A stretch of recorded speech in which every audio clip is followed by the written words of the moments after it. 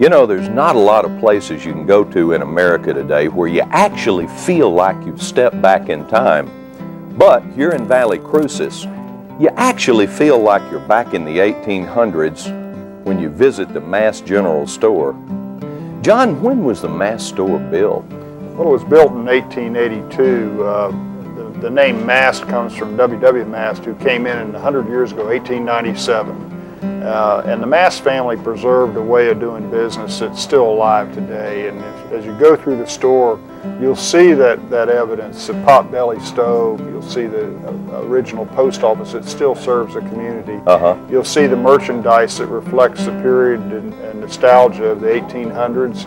Merchandise that's still made today, overalls, shoes and boots, animal chicken feed, chicken scratch, cow feed. And we're trying to preserve for the visitor to the store something we feel is lost in America.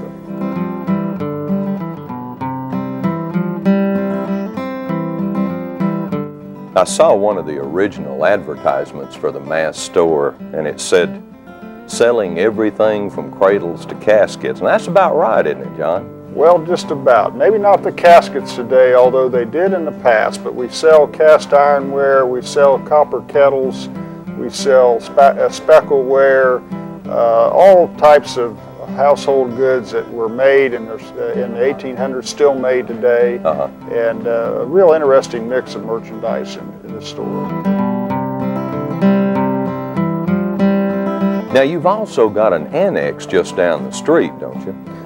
That's right. That's a very historic old general store that came in shortly after this one that competed with it, but we carry our outdoor hiking, camping gear, and clothing for all seasons in that store, as well as a candy barrel that's a unique experience in and of itself. Oh yeah. Now there's also the downtown Boone store, right? The Boone store was an early 1900s department store that we've kept that spirit alive in there and carry all the merchandise that we carry in both the annex and the main store.